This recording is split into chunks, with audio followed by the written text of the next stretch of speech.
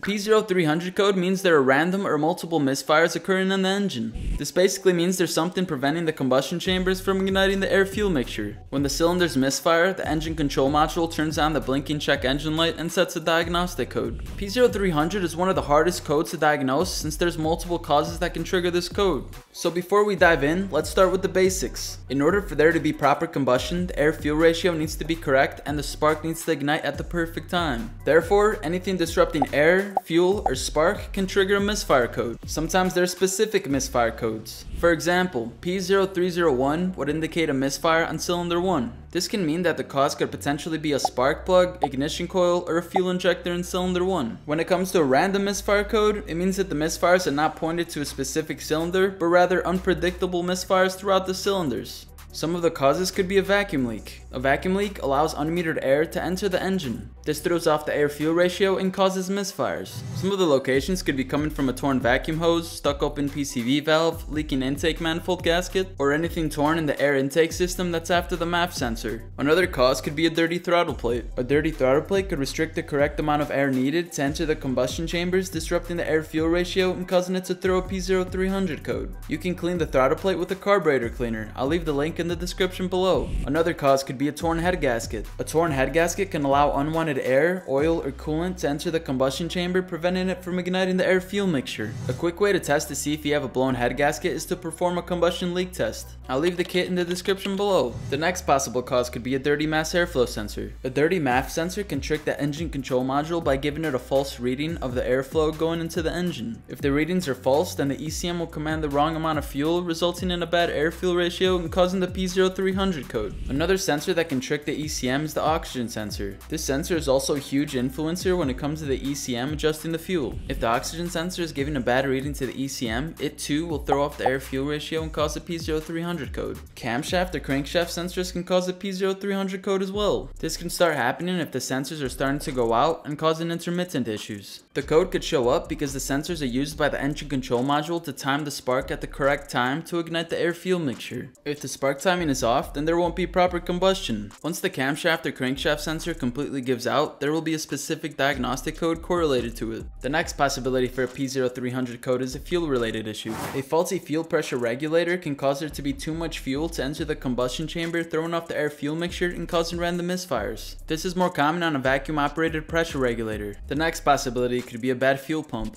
When the fuel pump starts to go bad, it won't be able to keep up with the demand of air. This lack of fuel pressure will throw off the air-fuel ratio, creating a P0300 code. On the other hand, a clogged fuel filter will cause this code as well. If the fuel filter is clogged, it's going to restrict the correct amount of fuel and also throw off the air-fuel mixture. A good way to diagnose this is to use a fuel pressure gauge. I'll leave it in the description below. Another fuel-related cause could be clogged or faulty fuel injectors, since they're responsible for delivering fuel into the cylinders. A bad valve cover gasket can also cause the P0300 code. If the valve cover gasket is torn, it could bring the engine oil into the spark plug wells and prevent the ignition cooler from sending the correct amount of voltage into the spark plug to create a great spark. This can be intermittent and cause the P0300 code. Now speaking of spark plugs and ignition coils could also be a culprit, since they're the reason the air-fuel mixture ignites in the first place. Keep in mind there would have to be more than one to go bad to set the P0300 code. If you have an older car, you could have a faulty distributor, bad spark plug wires, coil pack, or in some situations the ignition control module underneath the coil packs. A jump timing chain or belt could also cause the P0300 code. If it jumped a tooth on one of the sprockets, it will cause the intake or exhaust valves to open and close at the wrong time, disrupting the 4-stroke cycle and causing there to be random misfires. Another possibility could be a leak in exhaust. If the leak is right before the upstream oxygen sensor, it will disrupt the readings. The ECM will then read the oxygen sensor readings and change the amount of fuel to add to the combustion chamber. This will ultimately throw off the air-fuel ratio and will result in a P0300 code. Another possible cause could be a clogged catalytic converter. If the catalytic converter is clogged, it could cause the exhaust gases to be trapped inside the combustion chamber and prevent proper combustion. This explanation is also similar to a stuck open EGR valve. When the EGR valve is stuck open, it recirculates exhaust gases into the intake manifold. A continuous flow of exhaust gases will take up space waste in the combustion chambers and could also throw a P0300 code. Now another option to consider when diagnosing P0300 is compression loss. When the engine gets to a high mileage, more internal parts start to wear out and begin to lose compression. Some components to consider are worn piston rings or the piston itself, intake and exhaust valves, cylinder walls, hydraulic lifters, or camshaft lobes. The last option to consider when diagnosing, in my opinion, is the engine control module.